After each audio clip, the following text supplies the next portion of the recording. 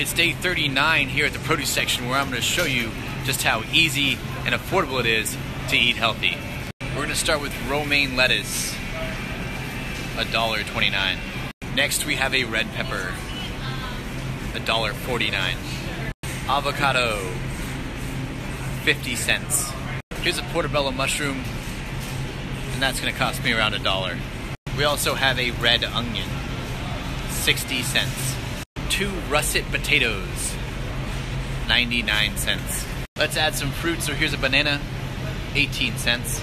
Mango, on sale, 88 cents. Star fruit, that's the first time doing that one, that's $1.99. And a lemon, 79 cents. So we have a basket full of food. Now let's go see how much this is going to cost us. The total today was $11.04. Not bad. I'm excited for you to see what we're about to make. I get a lot of questions about weight loss, and I will say on this challenge you will lose weight. I started at 180 pounds and I'm already down to 168, so I've lost over 12 pounds in just a short period of time, and I will continue to lose. So the first thing I'm going to do is I'm going to peel and slice my potatoes into fries and add them to some parchment paper on a baking sheet. I'm then going to add some salt and chili pepper. I'll then add my fries to the oven and bake at 450 degrees. I'm then going to cut half of my red pepper into 3 wedges, and then I'm going to add that to the oven to bake as well. I'm also going to peel and slice my onion into rings and add that to the oven. So in the oven I have onions, peppers, and fries. Now I'm going to take my portobello mushroom and add it to a pan with some filtered water. Now I'm going to work on my salad. So here I have my romaine lettuce, half of my avocado, the other half of my red pepper, and some red onion. Now I'm going to make a really quick dressing. So here I have some sliced mango, half of a lemon, sea salt, organic blue agave, and a teaspoon of Dijon mustard. I also added just a little bit of filtered water to cut some of that citrus. So here's what that should look like before you blend. What you end up with after you blend is a lemon mango dressing. My portobello mushroom burger just finished, so I'm going to add that to a bucket. You can see it's nice and juicy.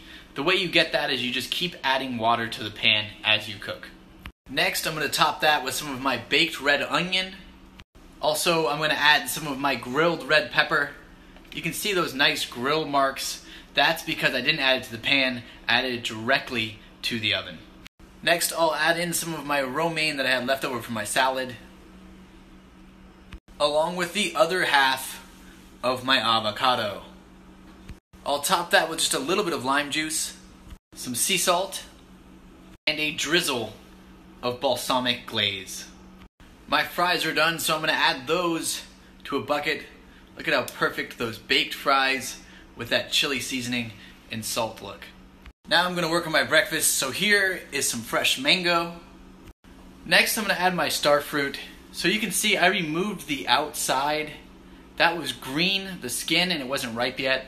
But this is the juicy part that you want. Just make sure to remove the seeds in the center. I'm also going to add my banana, the rest of that lemon juice that I have left over, as well as some tahini that I have left over from an earlier day.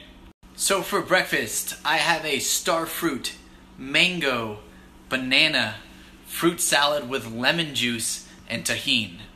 For lunch, I have a portobello mushroom burger.